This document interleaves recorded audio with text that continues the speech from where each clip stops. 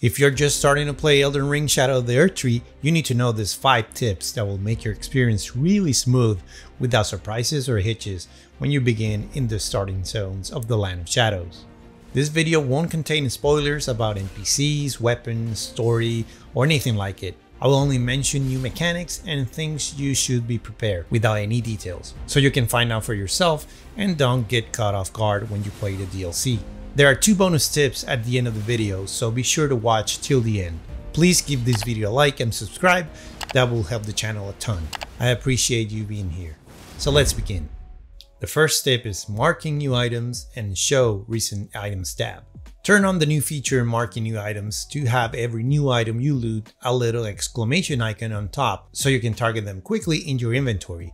Also, turn on the new recent items tab so you can see a list of recent looted items in case you missed them. And if you have a ton of everything like me, weapons, armor, materials, consumables, everything, you will have a hard time scrolling to find that new item you just got. I thought this was the default feature, but you have to turn it on. So go to System, Display, and at the end, turn on the 2 options. Second tip, its enemies are tough. The majority of the new items and bosses in Shadow of the Erdtree hit like a freaking truck and have plenty of life. So be prepared with the character with 120 to 150 level or more. I'm playing with 120 myself. Have a good build and items that can help you defeat those enemies and stay alive in the Lands of Shadow. I'll be posting new DLC builds in the channel, so be on the lookout for them in the near future. But if you're looking now for a build to start the DLC, I recommend any strength-based build with their variation like Faith, Arcane, or Pure Strength, and the good old Dexterity build or Arcane builds like the Bleed build. Check the video in the upper right corner with the build that I started the DLC. Third tip, find and use the Scadutree Fragments and Revered Spirit Ashes. Like I said before, all enemies are tougher than the base game. And leveling your character with runes is not the only way to make yourself stronger now.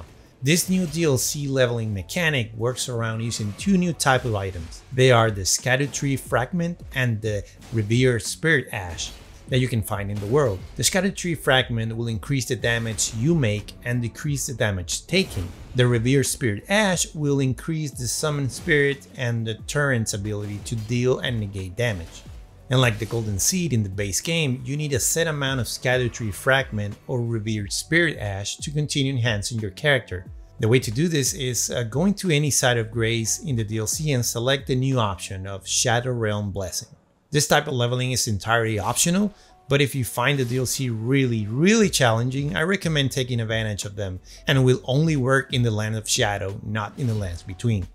Fourth, use Summon Spirits. Unlike the base game, there are a ton of open areas that you now can summon your spirit to help you clear them. It's not only in boss areas, also there are new items that will boost or work around summon spirits, so it's a good option if you find the DLC challenging. So before entering the DLC, or if you're playing it now, go back and upgrade and max your favorite spirits.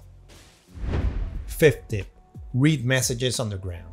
In my first 5-hour playthrough that I did, reading messages from people were really helpful and life-saving, letting me know about enemies' ambushes, places, items, dead ends, and even the occasional funny message that'll make your experience complete. It's sometimes overlooked by players, but I recommend using them and also create your own messages to help fellow Tarnished in their experience. So now the bonus tip that I said in the beginning is that the first hours of playthrough, you need to have an option to neutralize poison buildup, like the incantation Flame Cleanse Me, Cure Poison, Lord's Aid, Law of Regression, or consumables like the Speckled Heart Tear and the neutralizing boluses. And another bonus tip is that you can move in and out of the DLC by using the map and just pressing R1 and switching between the maps of the Lands of Shadow and the lands between. So that's the video, guys. Those are the most important tips you need to know before and while you play the beginning of Shadow of the Erdtree. If you have another tip that I didn't mention, please comment it down below. Let's all have a great DLC experience. Thank you for watching. Take care, be safe, and see you on the next video. Ciao!